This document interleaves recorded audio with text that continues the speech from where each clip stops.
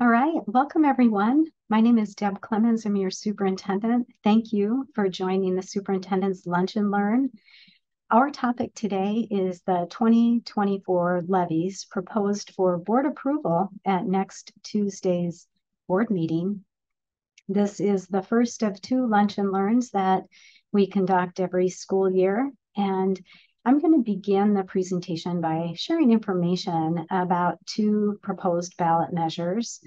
Throughout the presentation, you should have access to a Q&A box. And if you've participated in lunch and learns in the past, like last spring, we had one all around school construction and capital funding. You can enter your questions in the Q&A box, and at the conclusion of the presentation, Amy Blondin, our Executive Director of Communications, will step in as a moderator, and we have other panelists, our Assistant Soup of Operations, Troy Oliver, and our Director of Finance, Heather Larson, will be joining me to answer the questions that you pose. As well as frequently asked questions that we often receive around school funding measures. So as you are probably very aware, our mission is committed to excellence, preparing all students for rewarding careers, fulfilling lives, and compassionate global citizenship. And we're really pleased to share once again that our four-year graduation rates are consistently above the state average. So if you're new to our district, just a few by the numbers information, we have over 14,000 students. We have over 2,100 employees, 13 elementary schools, 4 middle schools, 3 comprehensive high schools, and 4 choice schools. 3 of those schools have opened in the last few years in response to family requests. So we now have Ignite Family Academy, a parent partnership program, Summit Virtual Academy, a virtual school, and Envision Career Academy. NTPS is known for nurturing strong partnerships with our community residents, businesses, and nonprofit entities. Students benefit from community engagement. And just a few examples, Helping Hands is our partner program for partnering a school with a nonprofit organization. Partners in Education is partnering schools with businesses, and we also have district partners. I think Twin Star is one of our district partners, just as an example. And our Lunch Buddy program, relatively new, it matches adults to elementary, middle school students for weekly meetings and just build a friendship, play games, and do activities together. We really appreciate our volunteers. We love our volunteers. Last year, volunteers gave more than 30,000 hours of time to our schools. And all volunteers, of course, go through a background check and provide a variety of support to schools. Finally, North Thurston is in its 7th year of partnering with the City of Lacey and the Lacey South Sound Chamber on a compassionate community project. And this year, our partnership is around really embracing and celebrating a culture of kindness. So in partnership with the city and the chamber, we are set a bold goal of documenting 100,000 acts of kindness during the upcoming school year. And all of our schools and departments and community are participating. You can join us by sharing your acts of kindness on our website. It's really an opportunity to celebrate kindness and create a district culture where everyone belongs and feels safe. So now to the primary focus of our time together and presentation today. I want to start by explaining how districts in Washington State are funded. And for North Thurston Public Schools, you'll notice on this pie chart that most of our funding comes from the state. 55% of the funds that make up our operating budget come from the state. We apply for and are awarded state grants for offering additional programs, categorical funding, and that makes up another 17.25% of our budget. Our levy is 17.35% of our budget, and then we apply and receive both competitive and allocation grants from the federal government at 7.9%. And then the smallest percentage of our budget, 2.5, is local collections for things such as renting school facilities. So what is proposed to be on the ballot in February? The first is a replacement of the 4-year Educational Programs and Operations Levy. And the second is a 4-year capital levy for safety, technology, and facility improvements. So the EP&O Levy, I'm sorry, we always use abbreviations, the Educational Programs and Operations Levy, also known as the EP&O Levy, funds several programs across the entire school district: mental health support, nutrition, special education, transportation, nursing, arts, and athletics, just to name a few of those buckets. When you think about an individual dollar that's contributed to the school district through a collection, $1.60 of that dollar goes for basic education enhancements. And I'll go into more details in just a few slides, but as an example, would provide funding to hire specialists and staff elective classes for enrichment programs, such as our highly capable program, where the state provides a certain amount of funding, but not enough funding to provide highly capable programming K-12, as well as student support services across the entire school district. For special education services, 20 cents of the local levy dollar goes towards special education. Also, 15 cents goes towards operations for things like covering the cost of fuel for transportation. And then 5 cents on every dollar goes for extracurricular programs such as art, drama, music, sports. We receive no state funding for any of those extracurricular athletics and activity programs. So the EP&O levy is a replacement levy. It's not a new tax, but it will continue to fund important programs such as science, technology, engineering and math, education, and career and technical education. Courses that help our students prepare to be college and career ready at graduation. And in Thurston County, all school districts will be going back to voters to ask for support for their EP&O levy. We're on a 4-year cycle for our EP&O levy. So our school counselors provide support to all students in school, but we have some students that have more acute mental health needs, and they are referred from the school counselor to a mental health specialist who is either a licensed clinical social worker or licensed mental health counselor. They serve students across our entire school district. We do have more staffing at the high school and middle level than at the elementary level. And we also partner with outside agencies that provide counseling support to youth. In the area of nutrition, we serve nutritious meals every day to our students. In fact, about 2,000 breakfasts are served daily in our district and over 7,000 lunches. The local levy makes up the difference between the cost of operations, both for staff and supplies that we use to feed our students. Transportation, we provide safe and efficient student transportation in a caring and positive environment. And the costs of supplies, such as fuel costs, as I mentioned, and staff, such as paraeducators who would also maybe ride a bus to provide support for the bus driver, those costs are funded through the local levy. So we do receive state funding, but it doesn't cover all of our costs.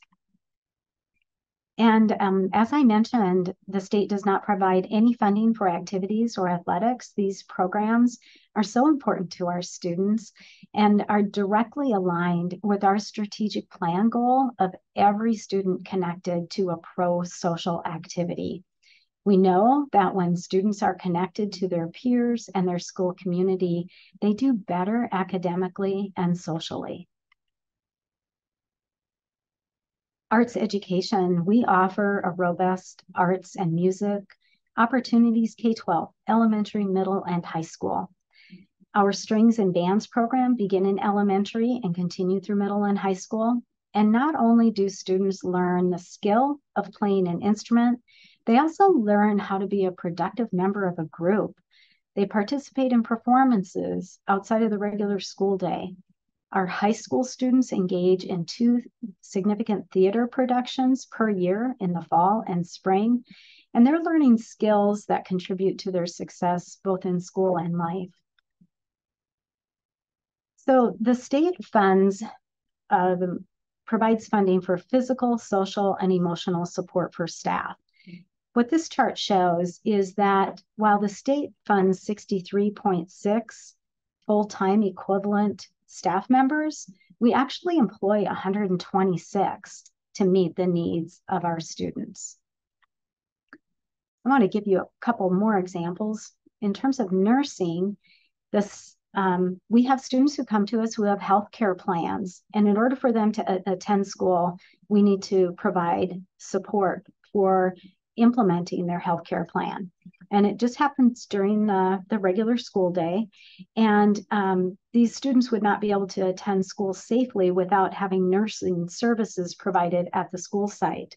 So the state funds 13.95 nurses for our district, and we employ 22 nurses. Another example is the state funding for school psychologists. So you may know that school psychologists have expertise in mental health, learning, and behavioral support to help children and youth succeed, both academically and socially. And they partner with families and staff to provide this support for students. They're an essential member of our team and serve about 17% of our student population. So the state funds 7.2 school psychologists, but we employ 23.4. We have students who qualify for special education services, and an individual education plan is developed for those students. And some of those plans include services that come at additional cost. So for an example, a student may require a paraeducator as part of their attendance at school to help them be successful. And the local levy makes up for the difference in special education funding for what the state provides us and what it actually costs. We really strive to be efficient with delivering services to our students, yet what students need is the priority. So what you see on this chart is that the local levy funds $13.7 million towards special education services for our students. So the second ballot measure is a capital levy for safety, technology, and facility improvements. And the items on this list were identified by a Citizens Facility Advisory Committee. The Facility Advisory Committee, which is chaired by Troy Oliver, meets regularly throughout a regular school year and reports its findings to the Board of Directors. So first, I want to explain what a capital levy is. A capital levy is a funding structure to pay for large cost items that have a longer lifespan than a supply that is just going to be used up. So one way to think about a capital levy is, as a homeowner, your regular monthly budget may not be able to accommodate the expense of putting a brand new roof on your house. So you may have to access a home equity line of credit. A capital levy can be thought of in that way. It is a funding structure to pay for large ticket items. And our neighboring districts, Olympia and Tumwater, also run capital levies. So I'm going to cover some of the highlights on safety, technology, facility improvements, preschool programs, and food and nutrition. So in the area of safety, the district conducted a safety analysis a couple of years ago, and we've been working to address those identified needs to strengthen and maintain school safety. This capital levy will pay to upgrade our security video system, as well as replace old security cameras. It will also replace an out-of-date fire alarm system at Seven Oaks and Meadows Elementary, and we'll improve sites for parent drop-off and pickup at Mountain View, Seven Oaks, Woodland, and Lydia Hawk Elementaries. One of the things that the safety study revealed to us is that a lot of injuries actually occur in parking lots, and we have some very congested sites that need to be improved to ensure safety of students. In the area of technology, you probably know that North Thurston Public Schools has a 1-to-1 Chromebook to student ratio. So our refresh occurs approximately once every 4 years. So as an example, when a 9th grade student enrolls in high school, they are provided a Chromebook, and they keep that Chromebook through graduation. We collect it at graduation, and even though the lifespan of a Chromebook may be considered technically used up, we do continue to use those throughout the district to extend their life to almost 6 years. Wi-Fi is absolutely essential for Chromebook usage throughout all of our facilities. We need to upgrade our Wi-Fi access spots, and we also have, in some schools, areas that are considered dead spots where you cannot get on the internet. We're also looking to upgrade our and refresh old audio equipment in classrooms, other classroom technologies, including projection systems, replacing those, and replacing some reader boards in our district that are at end of life.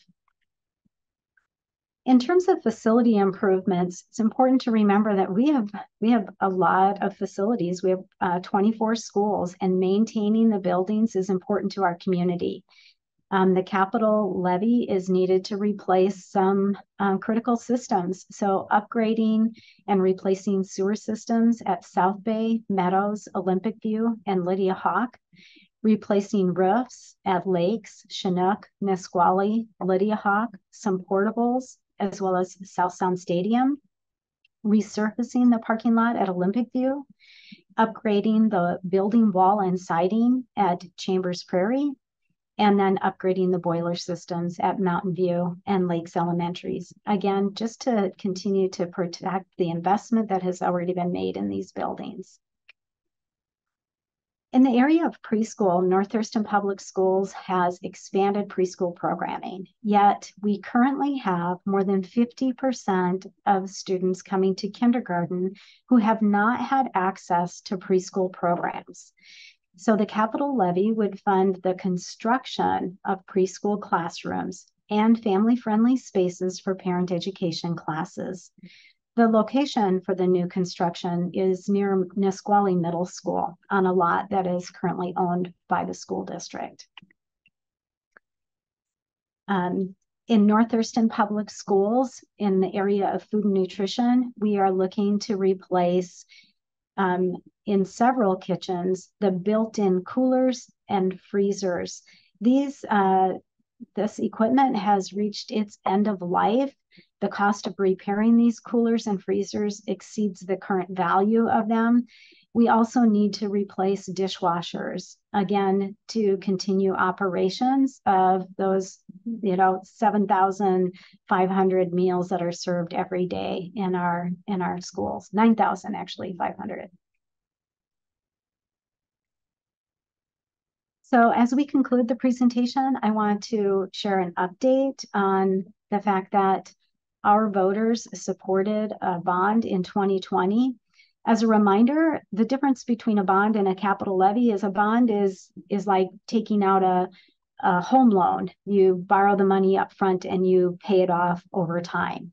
So the bond highlights I'd like to share with you are for really large construction projects, such as the modernization of Camacha Middle School. It's nearing completion. If you've driven by the school, you can see what I'm sharing. This new completely modernized school has resulted in a new secure entrance, a brand new library, a new expanded student commons, classroom wing, as well as upgraded play areas. We hope to move into the last phase of the wing construction in December, and we'll host an open house for the community in January. River Ridge's modernization is going to be phased, as most of our large construction projects. We're in phase 1 right now, and phase 2 will begin in a few months. Phase 1 is resulting in new locker rooms, a new weight room, new bleachers and lighting in the gym, an upgraded pool, and a new community entrance, all opening later this fall. In phase 2, we will begin construction on a new academic building. And that includes a large commons area, similar to what we have at North Thurston and Timberline High School. And you can see a picture on the screen of what that's going to look like to accommodate those 1,400 students that are on site at River Ridge. The modernization will also include a new theater, kitchen, music, and CTE classrooms. We also asked voters for support for schools that were more than 30 years old, and we called these our warm and dry upgrades. So new roofs and HVAC systems at Horizons, Meadows, and Seven Oaks have been completed. So I want to make sure that we take a few minutes to share the estimated costs of the proposed levies. The cost for the EP&O levy, again, this is a replacement levy of $2.50 per 1,000 of assessed value. That's the same amount that we asked voters for approval in 2020, so going back in February of 2024. The capital levy is estimated to cost 77 cents per 1,000 of assessed value. And this slide shows our total tax if approved by voters. The bond was previously passed, so that's currently at $1.85 per 1,000 of assessed value. The capital levy would be 77 cents. The EP&O levy would be a replacement, so the total would be $5.12, and that's based on what I would describe as conservative assessed value growth of 3%. Our goal is to maintain a predictable tax rate for taxpayers, for our staff, and for building maintenance. So I want to explain a little bit about how tax rates work. Once voters approve a dollar amount, that dollar amount is the total amount that a district can collect. So we have a little pretend school district here on this slide. The school district received approval from voters to collect $100 in a levy. There are 4 houses in this school district. So each home taxpayer pays $25 to the school district. And so that $100 tax that's been approved by voters is the total amount that taxpayers are funding. In a growing district where there's a lot of new construction, when you add a house in that school district, the dollar amount that was approved by voters, the $100, that remains the same, even when there's growth in the district. So in this scenario, you see, once we add that additional home, each taxpayer pays $20 towards that $100 total tax collection. So I just wanted to make sure that people understood that for school district taxes, the total dollar amount that is approved by voters is the total amount that's collected, even when assessed values go up within the district. So I want to thank you for listening to the presentation. We're now going to participate in a Q&A session. So I'm going to stop sharing my screen. And let's see here. There's my friends. And I'm going to turn it over to Amy Blondin, and hopefully all the participants can see all of the panelists at this time. All right, very good. So Amy, what our participants have? Sure. And again, hello everyone, I'm Amy Blondin. I am the communications director, and we also have Heather Larson, who is a director for finance, and Troy Oliver, assistant superintendent for operations. The first question that we have is, how does the district decide what to include in a capital levy?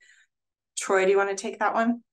Yeah, thank you, Amy. So as Deb mentioned in the presentation, we have, and I help facilitate a district-wide facility advisory committee, which is composed of community members, staff, and the like, to include some board members and some staff at the building level. We meet several times a year to review the district's capital facility needs. Last year, we met 3 different times looking at the needs for the district that are not covered by the current bond, and brought a recommendation as a result of that work throughout the course of last year to the school board last July, and that the board asked, or the FAC recommended to the board that the community was supporting the items that were outlined in the capital levy that Deb shared just now. Great, thank you, Troy. The next question, I remember in 2020, the ballot had a replacement EP&O levy and a bond. Why are we proposing a capital levy this time instead of a bond? Deb, do you want to take that one?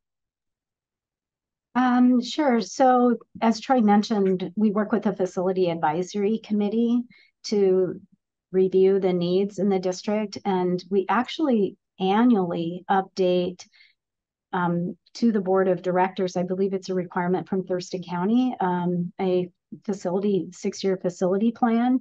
And at this point, the committee did not recommend to the board a major modernization of a facility. So the kinds of work that needs to happen in the district is within the scope of a capital levy. So that's why we're recommending a capital levy to the board. Another question is specifically around art specialists. They're wondering if the EP&O covers that position, and how do we currently staff art specialists in our district? Does each school have one, et cetera? Yeah, Troy, do you want to answer the specialist staffing? Yeah, so we have specialists in each one of our elementary schools. They are covered by the EP&O levy. It's supplement beyond what the state funds. We've been going through a process in the last few years to staff our specialists to match the number of students in a school, a number of classrooms in a school, and match that up for one, so we don't have additional specialist staffing in a school that's beyond the need of the school.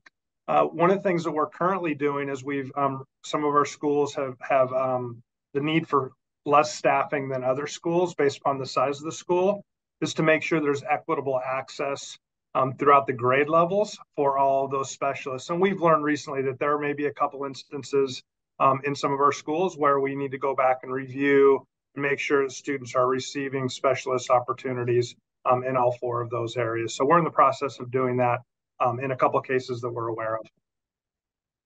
Great, thank you for that. Could you please repeat the difference or reiterate the difference between a bond and a levy?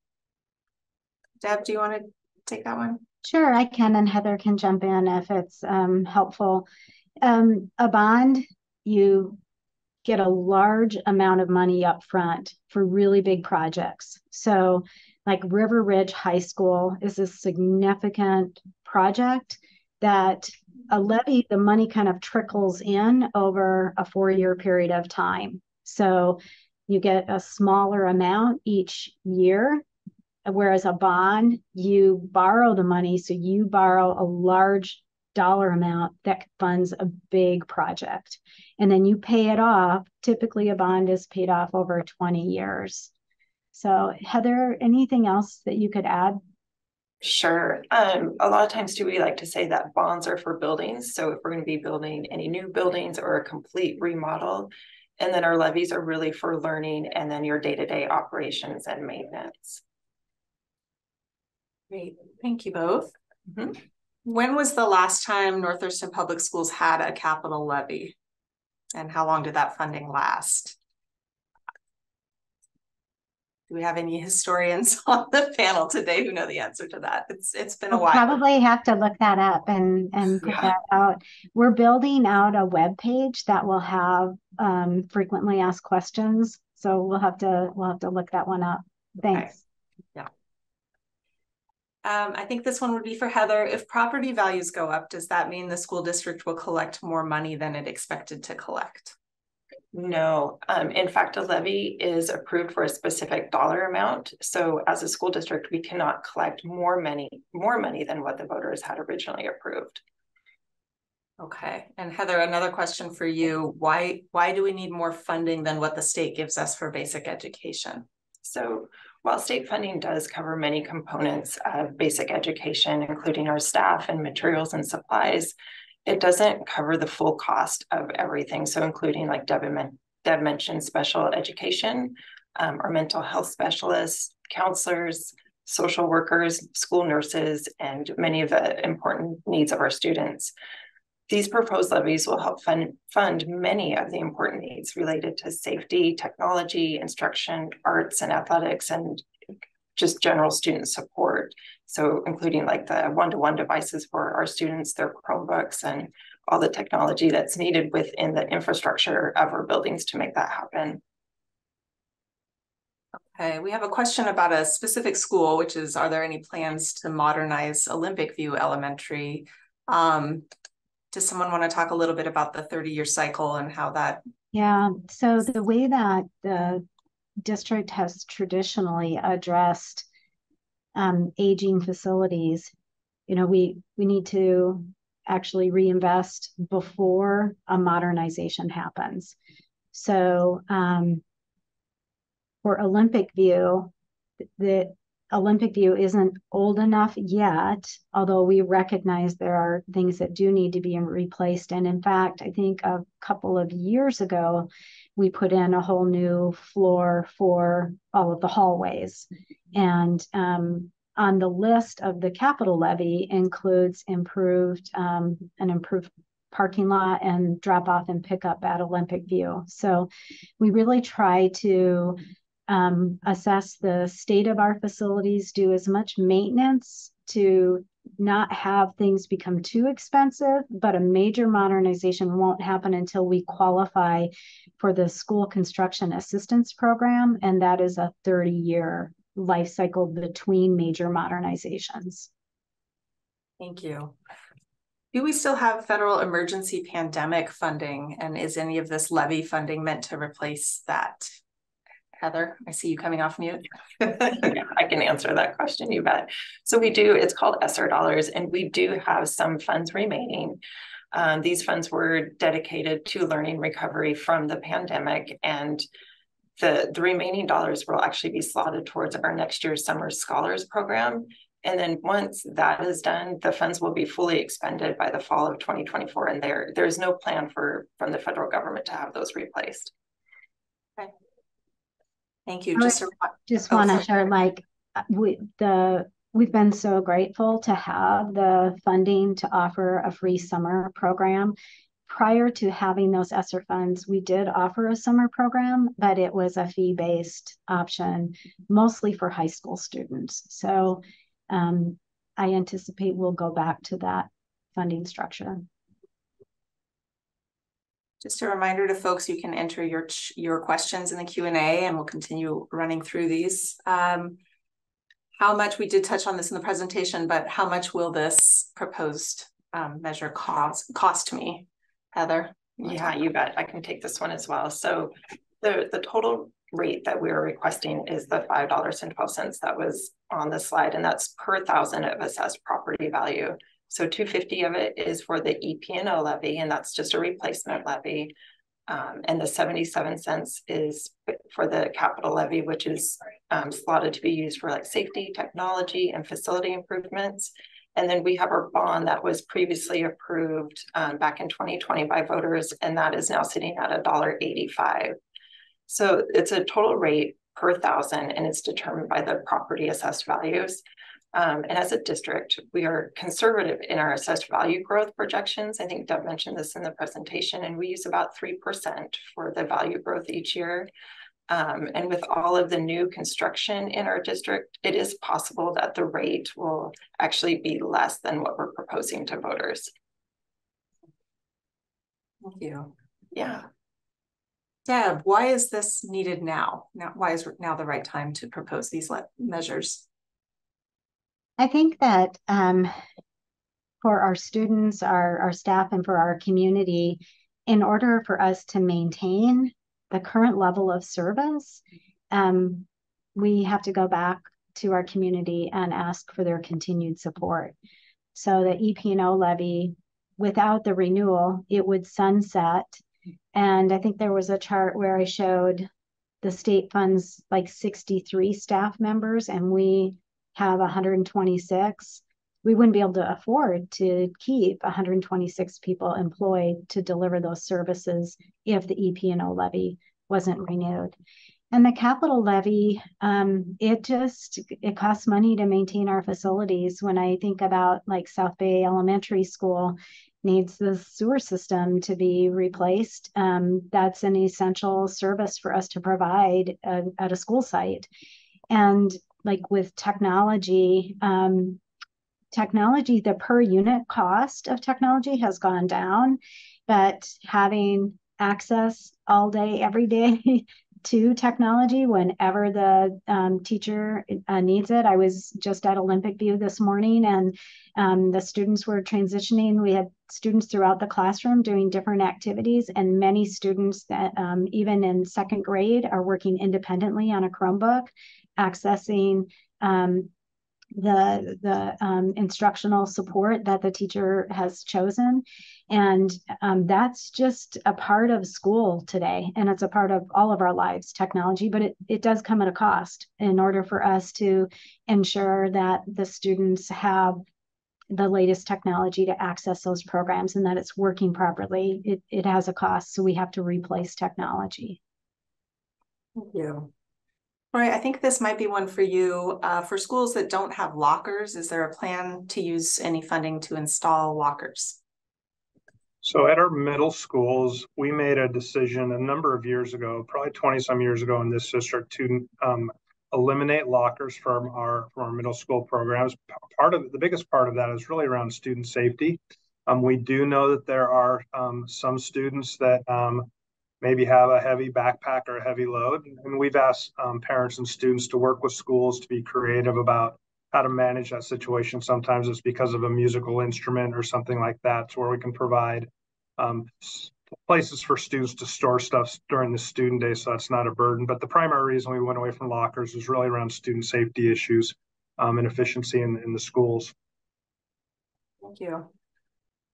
I think this is a Deb question. If these levies pass, will you expand the services you were talking about, like nursing and counseling, or is this to maintain existing services? It's really intended to maintain existing services. I think over the last few years, we have definitely heard from families and from community the need to strengthen student support services. And so when I look at where has there been the growth in the school district for additional services, it has been in that area. So counseling services and support, individual, meeting the needs of individual students.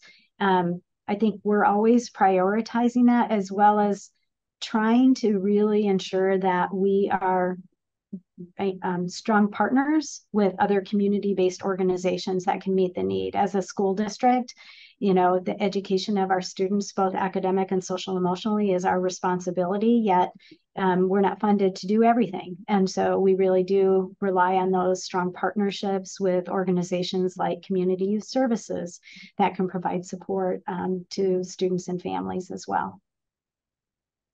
Thank you. We have another funding question, Heather. What's the total expected amount to be collected for each levy? Not the rate, but the total. Sorry about that. I thought I unmuted, but it wasn't. So in 2024, if the board does accept the proposal, we will be asking for 52.4 million, I believe, for the EP&O levy. And then the capital levy is 18.1 million.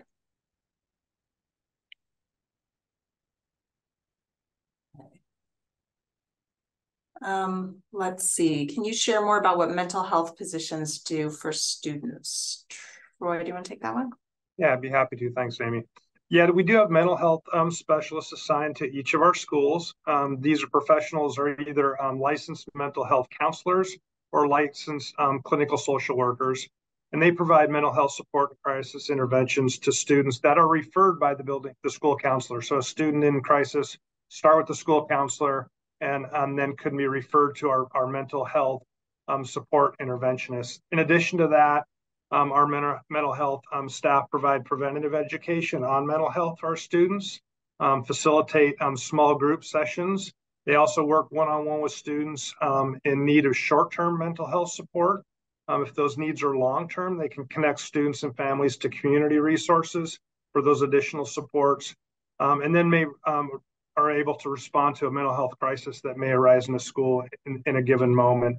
And we've also have a structure in place to where if we have a specific situation in a school that requires additional help, we can deploy multiple mental health people to rise to meet that need in the individual school for that specific situation. Great, thank you.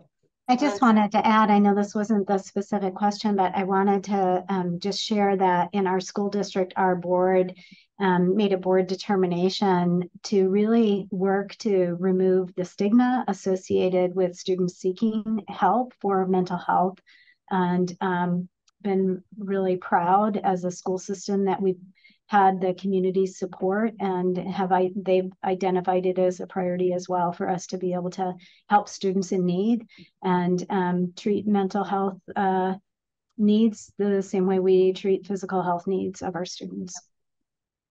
Great point. All right, we have another safety question, which is how specifically does this money help us maintain safety and security in our schools?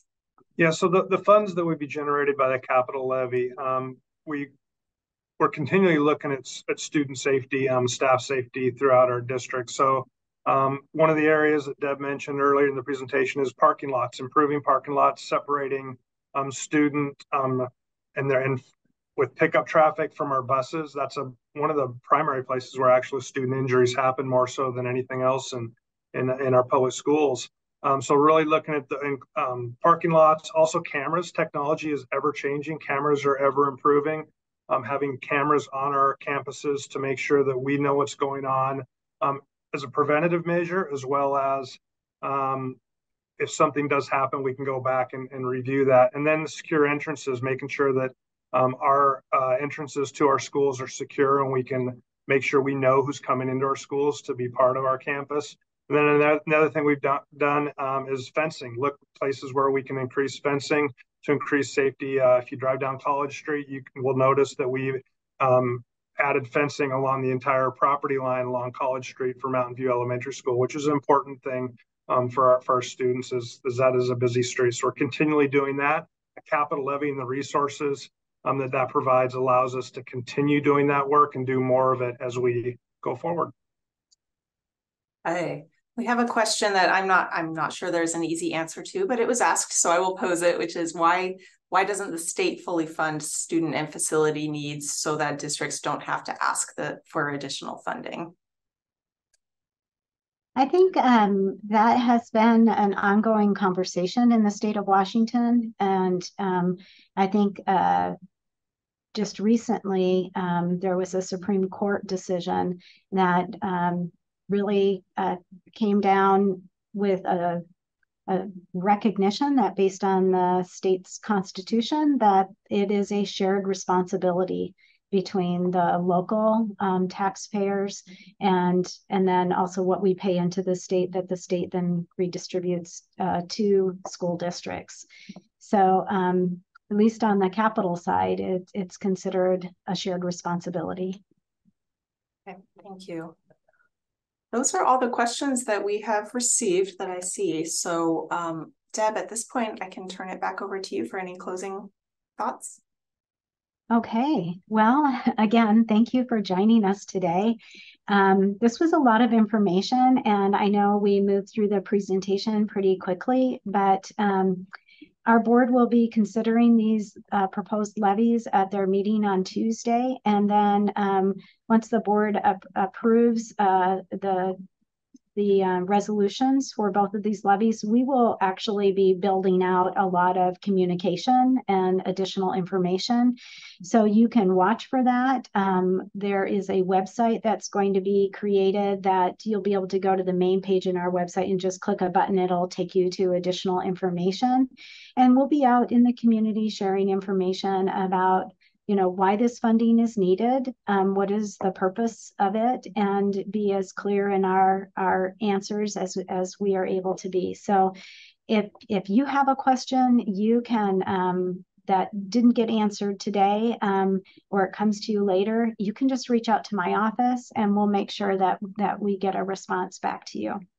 Again, thank you for attending, and have a great rainy Wednesday afternoon. Take good care. Bye-bye.